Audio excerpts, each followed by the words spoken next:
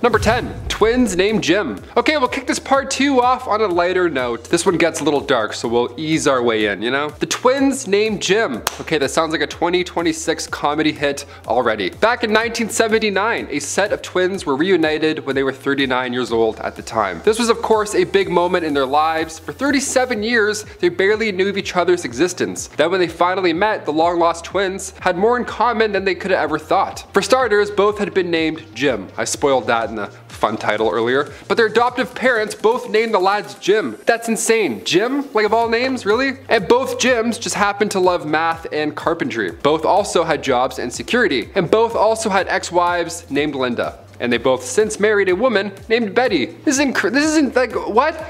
Imagine meeting another you, and he's like, oh yeah, I also love knitting and Autobots. What are the odds? No, that's too eerie. You're an alien clone. Something's afoot here. Get out of here. Not just meeting a long-lost twin at 40. No way. Number 9, legendary musical neighbors. It's weird how similar some of your neighbors are, right? Like growing up, we had 3 Davids on our street. They all loved cutting their lawn at 7 a.m. What a coincidence, right? We all hated them. What a coincidence. Well, the 60s rock icon Jimi Hendrix and the 18th century composer George Friedrich Handel, they were both neighbors. A couple hundred years apart, but they were both neighbors indeed. They lived in 23 Brook Street and 25 Brook Street in London. What are the odds, right? Had George been born 200 years later, we would have gotten the greatest collab of all time. Yeah, if you're local, of course you'll know there's a site there now. It's a famous landmark. But in terms of coincidences, there's music in the air on Brook Street. Something's going on. Kind of want to walk by and see if I'm better at playing the flute. Maybe I can play the flute on that block, who knows. Number 8, same taxi, different tragedy. Okay, here's a dark one, buckle up folks, pun intended. Back in 1975, a man was sadly hit by a taxi in Bermuda. Now he of course sadly did not make it, all the while a passenger in the taxi witnessed the entire horrible event. Now that's life-changing in itself, that's trauma, right? A year later though, the same driver was driving the same passenger when all of a sudden, the taxi hits another civilian. That civilian just happened to be the initial victim's brother. Ugh, horrible. This is some Final Destination stuff. I don't like it at all. Like this, what are the odds here, really? Let's move on to something a bit nicer, a bit. Number 7, same day, different vows. Okay, brightening up the mood a little bit, bringing us all back to happy land. CBC News reported this one. It's a little nicer of an ending. Fred and Lynette Dubendorf, husband and wife, they were taking a stroll down the beach with their dog, living up the life, right? The classic. When they noticed a message in a bottle had washed up on the shore. Now personally, I wouldn't be too excited, right? I'd be a little concerned. I've seen Castaway, you know? This message could go one of 2 ways. I have no idea. Like what's gonna be in here, right? Like help, 1876, you're like, oh no. But they opened it and inside they found wedding vows from another couple, Melody Kloska and Matt Bears. They had recently got married on a beach in Lake Michigan and word spread rather quickly. Thing is, their wedding date was the same as the couple who found the message. That was the bizarre coincidence here. So they took it as a sign that both pairs were meant to be and they sent a surprising letter to the lost couple's address. It's kind of nice, but it's also kind of creepy, you know? It'd be creepy on one hand. Hey, I found that message in a bottle. Cool, nice address, lovely home. Cool, I'll be back in a bit, hope it works out.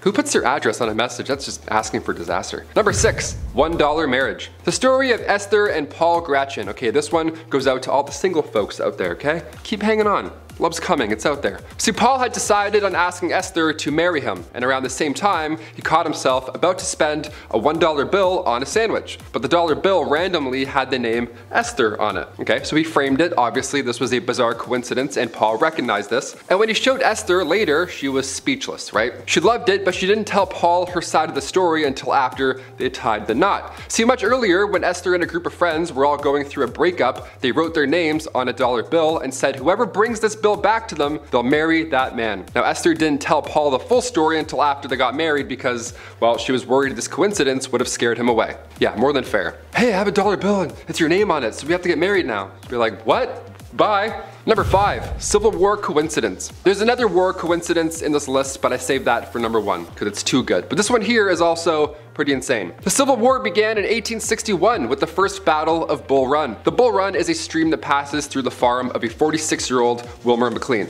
Passes through his farm, right? The Bull Run is a stream that passes through the farm of a 46-year-old Wilmer McLean. This property was in Virginia. Now, of course, once the dust settled, the property was destroyed, so McLean left his home with his wife, and for nearly 4 years, the pair were considered safe while the war was otherwise changing history. Then in 1865, the war came to a close when Robert E. Lee surrendered surrendered to Ulysses S. Grant at the Appomattox Courthouse, which at the time was literally steps away from McLean's new property. Yeah, he saw the beginning and the end of the Civil War by accident. He saw it front row too. What are the odds? Number 4, George D. Bryson. Back in the 50s, this story was spread all over Kentucky. Back in the 50s in Louisville, a man named George D. Bryson was checking into a hotel room. Now he walked up and asked if there was any mail for him, which on one hand is an excellent bit. I'm gonna do that next time I go to a hotel for sure. Hey, got any mail? Classic, because you're just visiting them one time. There's no way there's gonna be mail. That's the joke, right? Except this time, there was. This time the hotel manager said yes, and there was in fact mail from the previous occupant of the room, who had also had the same name,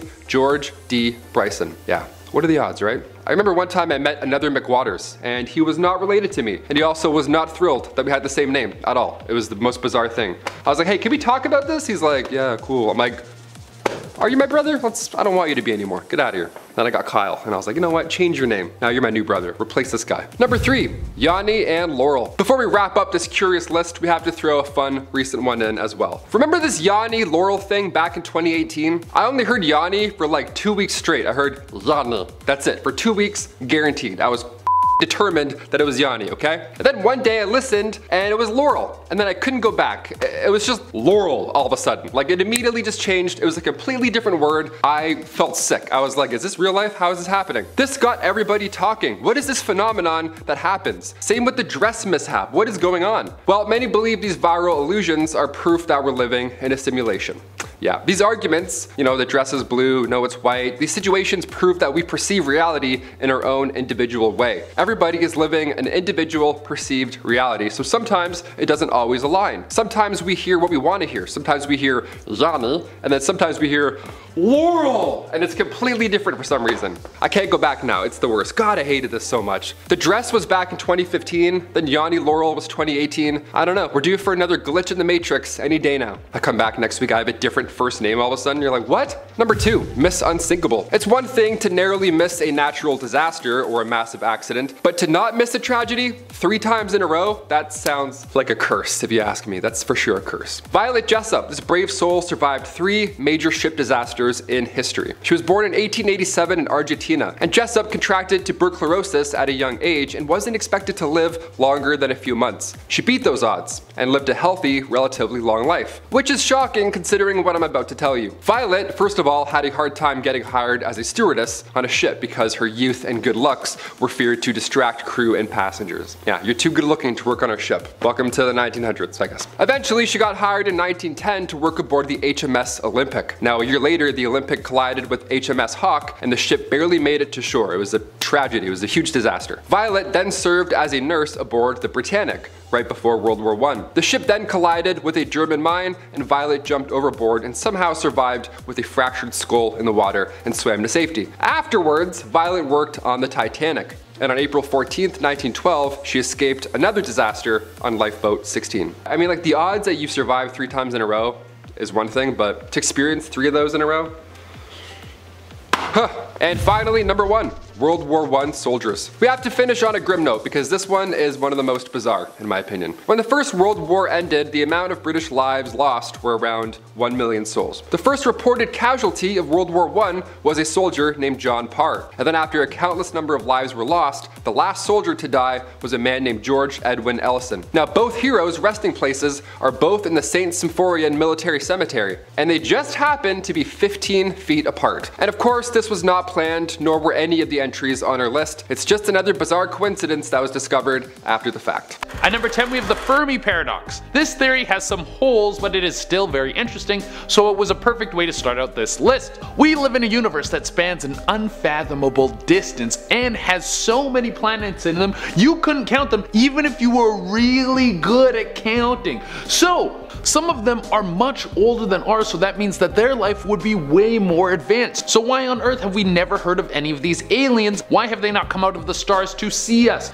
Well, this could be because we have a government that is hiding them from us, or it could be because we are in a simulated world and there's no benefit to simulating life on other planets. That could mean that the processing power and whatever we're hooked up to just isn't strong enough. We need to get a rig that is way better if we wanted some alien life to come in. We've got to invest in a new graphics card and stuff. Number 9, Stephen Hawking. Time is relative and fascinating, and all that confusing stuff. There's so many components of our universe that we still don't even understand. James Webb is out here making people turn to atheists all of a sudden. The universe is bigger than we all think, yet somehow it still gives us these once-in-a-lifetime coincidences. Or as I say, coincidence. Stephen Hawking's death occurred on Einstein's 139th birthday, which is also Galileo's 300th death day, and also Pi Day. This was March 14th. My dad has the same birthday as Daniel Radcliffe, and they're both wizards, so I don't know. Just saying. These birthday coincidences are getting out of hand. Coincidences, coincidences, coincidences. There it is, he's got it. Number 8, atomic survivor. On August 6th and 9th, 1945, the United States detonated 2 nuclear explosives over the Japanese cities of Hiroshima and Nagasaki. This, of course, was devastating. The results in this reaction, the blast and the radiation they both caused, took the lives of nearly 90,000 people. It was horrible. But in 2009, the Japanese government confirms that there was at least one man who was in each city on both days of the reactions, and he lived to tell the tale. On August 6th, Satomu Yamaguchi was in Hiroshima on a business trip. As I was walking alone, I heard the sound of a plane. Just one, he told a British newspaper. I looked up into the sky and I saw the B-29 and it dropped 2 parachutes. I was looking up into the sky at them and suddenly it was like a flash of magnesium, a great flash in the sky, and I was blown over just like that. And by August 9th, he had returned home to Nagasaki only to experience the trauma for a second time. Despite the double radiation exposure, Yamaguchi lived to be 93 years old, which is incredible. He sadly passed away from stomach cancer. Number 7, Julianne Kopka. Miss Julianne has a 2-for-1 when it comes to survival stories. I had to include it. Her story starts out on Christmas Eve, a lovely day, 1971, when she was just a teenager and she was on Lanza Flight 508. Now the plane was struck by lightning, which is an actual nightmare situation that I didn't know could happen, and this led to the plane starting to disintegrate midair. I don't even, yeah, it was all bad. In what felt like the blink of an eye for Julianne, she found herself still strapped to her seat 2 miles above the Peruvian rainforest. She was injured, of course, full of bruises, a broken collarbone, but she was alive after she landed. And in fact, she was the only person who had been on the flight that was still alive. Just fell out of a plane and lived to tell. That is crazy. That is bat insane. But it's like you're out of the fire into the frying pan at this point, right? Now you're in the wilderness all alone with no food, just, you know, a little bit of candy, if anything, from the plane. Julianne had found a small stream which she began to wade in downstream. She traveled along it, and the insects in the jungle were eating her alive, and sorry, this next part is gross, but maggots had infected her arm. It was like bad, worse, even worse. Now we're flowing down a river and maggots are eating me. This is incredible. Julianne ended up coming across a sort of encampment where she found a few supplies, and she was so smart and was able to give herself a little bit of first aid, which included pouring gasoline on the infected arm, which then led to all the, you know, disgusting bugs and maggots leaving it, because they're like, hey, I'm not a fan of gasoline, lunch is over, see you later. And then just a few hours later, a few lumber workers found her, and they gave her more first aid treatment and took her to an area that was more populated, where she was then airlifted for medical treatment. Now, in 2000, her story was told through the documentary titled Wings of Hope, which was directed by Werner Herzog, who particularly took interest in the story because, one, it's obviously incredible. As I was just explaining it, I read this and I'm like, it's crazy. But 2, Werner Herzog also had a seat booked on that flight, and he would have been on that same flight if it wasn't for a last-minute change of plans. I can't even, that should be number 1, really. Number 6, Comet family. Okay, this one's good. The odds of being hit or killed by a meteor are 1 in 2 million, or something like that, right? It's crazy. But even so, back in 1954, residents in Talladega County, Alabama, noticed a ball of fire heading towards the Earth. Now, back then we didn't have Twitter, right? We couldn't warn anybody that a meteor was possibly gonna hit us. We also really didn't know if it was gonna hit or not, or how big it was, so it was alarming. Especially for Anne Elizabeth Hodges, who got hit by said space rock. Yeah, she only got grazed, but with these odds, it's still possible. Wild. Now, cut to recent history, the Comet family in France. Their house was hit by a meteor. I'll say that again. The Comet family was hit by a... You get it, there we go. As somebody with the last name McWaters, I'm a little worried that I might drown now. I don't know. Last names seem to be a little bit of a tip-off, it seems. And number 5, World Cup. An episode from The Simpsons back in 1997 called The Cartridge Family shows Mexico and Portugal going head-to-head in football. Like, you know, like soccer football, not like, you know, football, you get it. Springfield residents are told to go see this match to determine which nation is the greatest on Earth, Mexico or Portugal. So when the 2018 World Cup then rolled around much later, pun intended, fans were excited that this was now coming true, but at the same time had a laugh determining that Ronaldo must have missed that penalty intentionally so that the prediction would come true. That's like the theory now, that Ronaldo missed to to make The Simpsons correct. A lot of theories for that one, it's always fun. But recently it's been announced that Qatar will host a tournament in November and December 2022 rather than usual June-July dates. Another World Cup, another chance for The Simpsons to add another prediction to their already impressive list. That's a creepy show. I have another Simpsons one coming up, but we'll see. Number 4, Mars life. We're back. There it is. There's the next Simpson one. That fast. There we go. Let me ask you lovely people a question. If you could go to Mars right now with like 3 of your friends, would you do it? Keep in mind it's really boring, and unless you're an astronaut botanist like Matt Damon, you'll probably have a rough go. But in the future, would you do it? I would. I'd go. I'd go with like 1 person, you know? 4's too many, that's too much. Going to Mars might be as simple as going to the mall. Apparently, The Simpsons have an episode where they show a family visit to the Big Red Planet come 2051. But honestly, I feel like we're gonna get there a lot sooner. SpaceX is already planning to send people out there. It's a quick, 9-month trip, so make sure your phone's charged. But it's actually more beneficial for the team to travel during these peak times in the 2030s and in the 2050s. Because during these years, trips to the planet will be shorter and they'll coincide with periods of the solar maximum. So while this one may or may not come true in 2022, well, let me tell you, it's right around the corner. Or maybe in 2050. Who knows? Number 3, Titanic inspection card. This inspection card once belonged to a woman named Marion Meanwell. And you're probably thinking, what could possibly be worrisome or, creepy about an inspection card? Well, it shows how Marion was not intended to be on the Titanic that fateful day, but by some turn of events, she unfortunately found herself as one of the passengers. The card shows that she was originally meant to be traveling on a ship called the Majestic, and for some reason the trip she originally had planned was delayed, and now she instead was assigned to the ill-fated Titanic. The eerie part is you can see the word Majestic was crossed out on her card, which then shows us the change in plans. If only people were able to see what was about to strike and they could have somehow warned her. That's the creepy thing about these coincidences. Sometimes they're just bad, You could fall out of a plane and have maggots all over you and survive, or you could go from one cursed ship to another.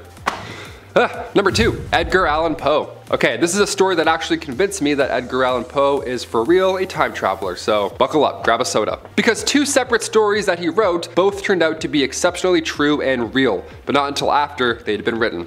Yeah, it's a good one. Firstly, Poe's only completed novel was published in 1838, and it tells the tale of mutiny on a whaling ship lost at sea. These men on a ship realize that they're doomed and need to resort to extreme measures in order to stay alive. So they begin drawing straws to see who they're going to sacrifice to save food. A boy named Richard Parker drew the shortest straw and therefore became the next meal. Dark, let's move on. Let's fast forward to 46 years now to 1884, and in real life also, I might add. There are now 4 men who have been set adrift after the sinking of a yacht. These men found themselves in a similar predicament to the novels, and I kid you not, they ended up taking the same route and elected to sacrifice a cabin boy. A cabin boy also named Richard Parker. Odd, right? Okay. Cut to 1840, Poe penned the gruesome story The Businessman, in which the narrator suffers a traumatic head injury in his youth, and then later a violent life follows. The weird thing about this story is that Edgar Allan Poe fully understood, or so it seemed, frontal lobe injury. Now this was long before it was ever even studied or looked at, right? This type of study didn't arrive until 1848. An actual neurologist, Eric Altschuler, recently wrote how there's a dozen symptoms and he knew every single one. It's so exact and it's so weird, it's like he had a time machine.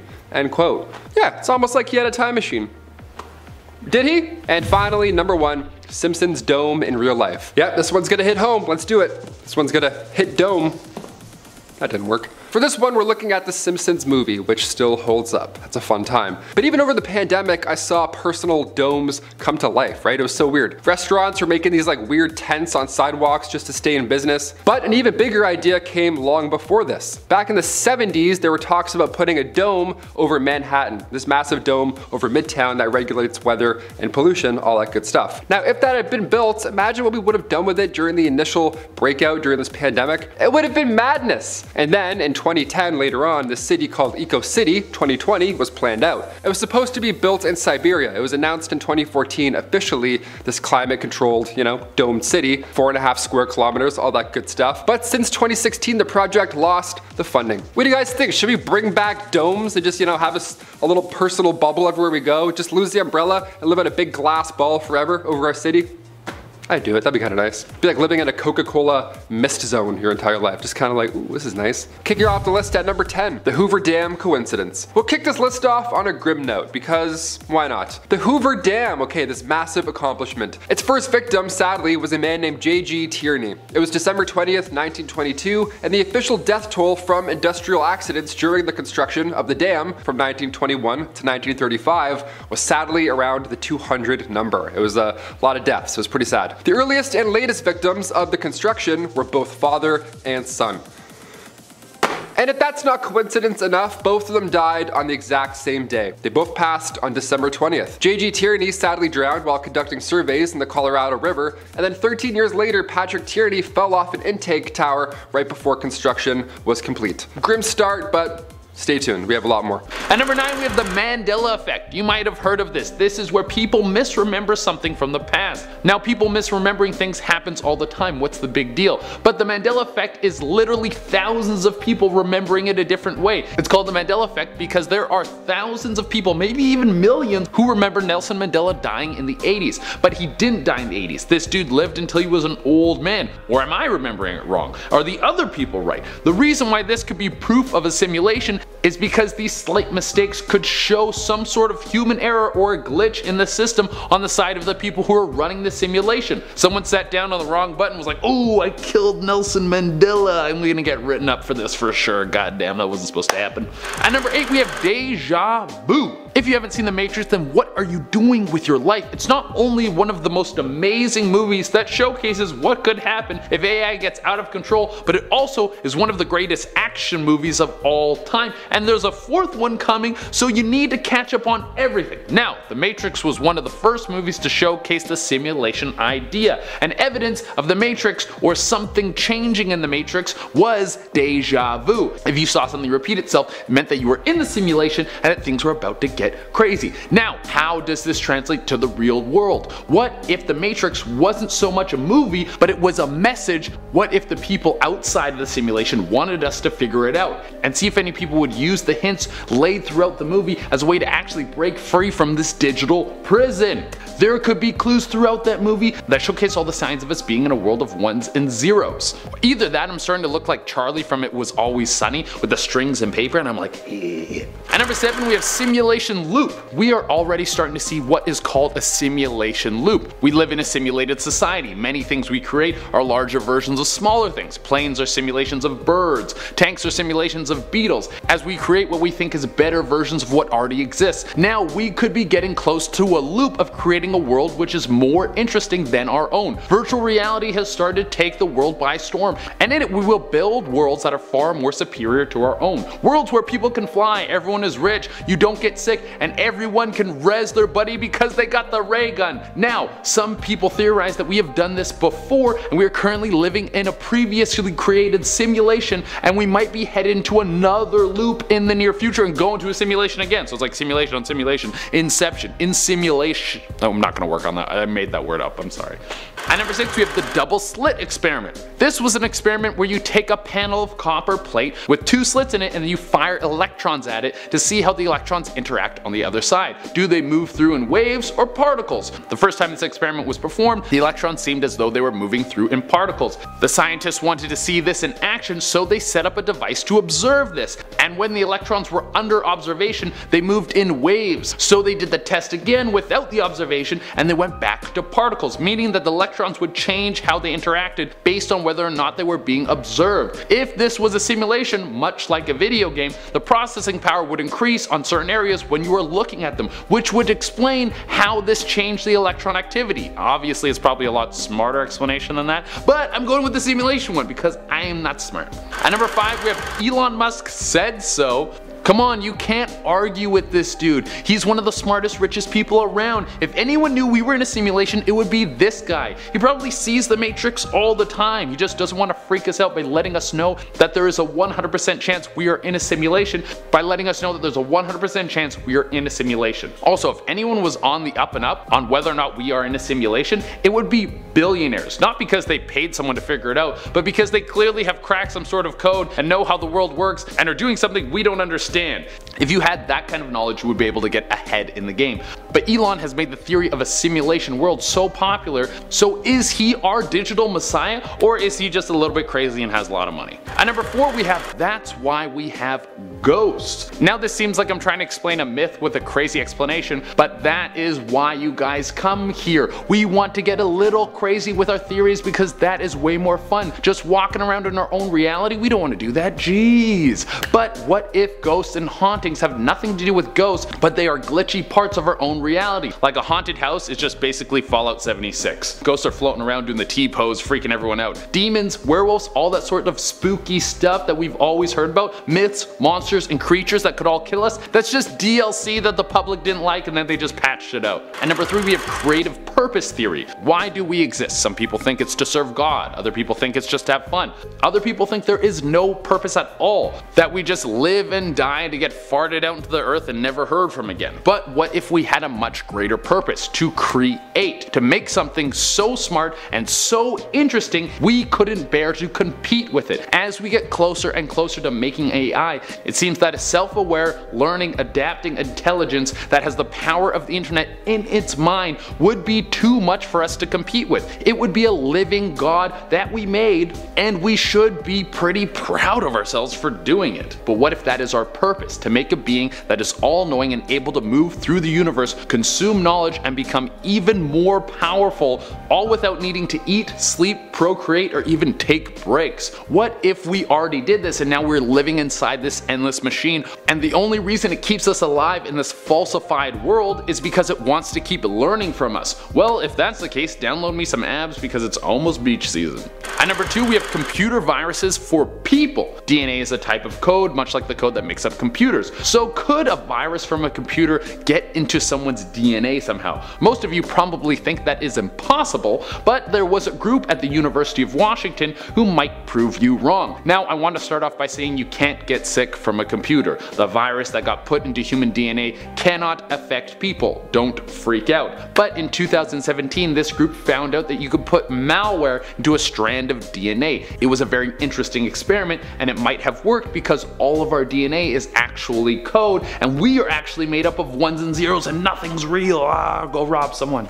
Don't actually do that. And for our number 1 spot we have the Fibonacci sequence. This is gonna be some math stuff, so if you guys aren't good at math, don't worry, because I suck at math too, and I had to find a dumbed down explanation so I could understand it, and I'm gonna be bringing you an even dumber version right out of my mouth. The Fibonacci sequence is a series of numbers where the totals equal the numbers before added together. So starting with 0, we have 0 plus 1 equals 1, 1 plus 2 equals 3, 2 plus 3 equals 5, 3 plus 5 equals 8, and so on and so forth, with the sequence looking like 0, 1, 1, 2, 3, 5, 8, 13, 21, 34, 55, 89, 144, and it goes on like that forever. Now what does this have to do with simulation? Well, this sequence shows up in a lot of math and also a lot of nature. Many plants and other natural forming things have perfect Fibonacci sequences inside of them, almost like they were programmed from a computer. This could just be the most efficient way to make life and cells are living math, or